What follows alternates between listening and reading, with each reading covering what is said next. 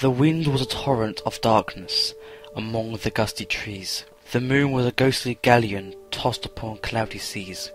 The road was a ribbon of moonlight over the purple moor, and a highwayman came riding, riding, riding. The highwayman came riding up to the old inn door. He had a French cocked hat on his forehead, a bunch of lace at his chin, a coat of the claret velvet, and breeches of brown doe skin. They fitted with never a wrinkle. His boots were up to the fire, and he rode with a jewelled twinkle, his pistol butts a twinkle, his rapier hilt a twinkle, under the jewelled sky. Over the cobbles he clattered and clashed in the dark inn yard, and he tapped with his whip on the shutters, but all was locked and barred. He whistled a tune to the window, and who should be waiting there but the landlord's black-eyed daughter, Bess, the landlord's daughter, plaiting a dark red love knot into her long black hair. And dark in the dark old inn yard a stable wicket creaked, where Tim the ostler listened. His face was white and peaked. His eyes were hollows of madness, his hair was mouldy hay, but he loved the landlord's daughter, the landlord's red-lipped daughter. Dumb as a dog he listened, and he heard the robber say, "One kiss, my bonny sweetheart, I'm after a prize tonight, but I shall be back with the yellow gold before the morning light. Yet, if they press me sharply and harry me through the day, then look for me by moonlight, watch for me by moonlight. I'll come to thee by moonlight, though hell should bar the way." He rose upright in the stirrups. He scarce could reach her hand, but she loosened her hair, the casement. His face burnt like a brand, as the black cascade of perfume came tumbling over his breast, and he kissed its waves in the moonlight. Oh, sweet black waves in the moonlight. Then he tugged at his rein in the moonlight, and galloped away to the west.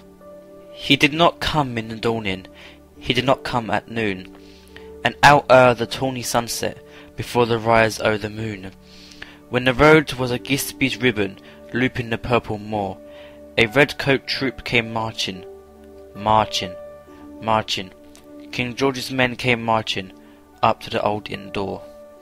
They said no word to the landlord, they drank his ale instead, but they gagged his daughter and bound her to the foot of her narrow bed. Two of them knelt at her casement, with muskets at their side. There was death at every window, and hell at one dark window. For Bess could see, through her casement, the road that he would ride. They had tied her up to attention, with many a sniggering jest. They had bound a musket beside her, with the barrel beneath her breast. "Now keep good watch," and they kissed her. She heard the dead man say, "Look for me by moonlight, watch for me by moonlight. I'll come to thee by moonlight, though hell should bar the way." She twisted her hands behind her, but all the knots held good. She writhed her hands till her fingers were wet with sweat or blood.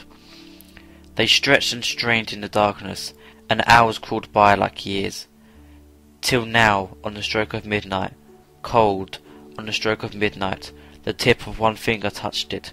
The trigger at least was hers. The tip of one finger touched it. She strove no more for the rest. Up, she stood up to attention, with the barrel beneath her breast.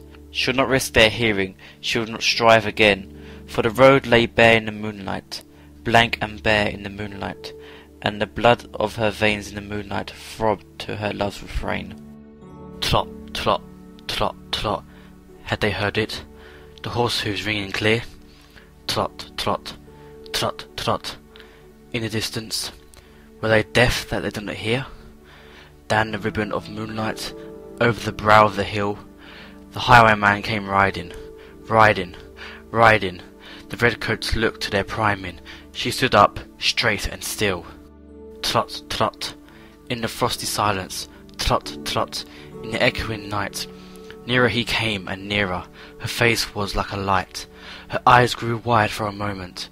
She drew one last deep breath. Then her finger moved in the moonlight. Her musket shattered the moonlight, shattered her breast in the moonlight, and warned him with her death. He turned, he spurred to the west. He did not know who stood, bowed, with her head o'er the musket, drenched with her own red blood. Not till the dawn he heard it. His face grew grey to hear how Bess, the landlord's daughter, the landlord's black-eyed daughter, had watched for her love in the moonlight, and died in the darkness there. Back he spurred like a madman, shrieking a curse to the sky, with the white road smoking behind him, and his rapier brandished high.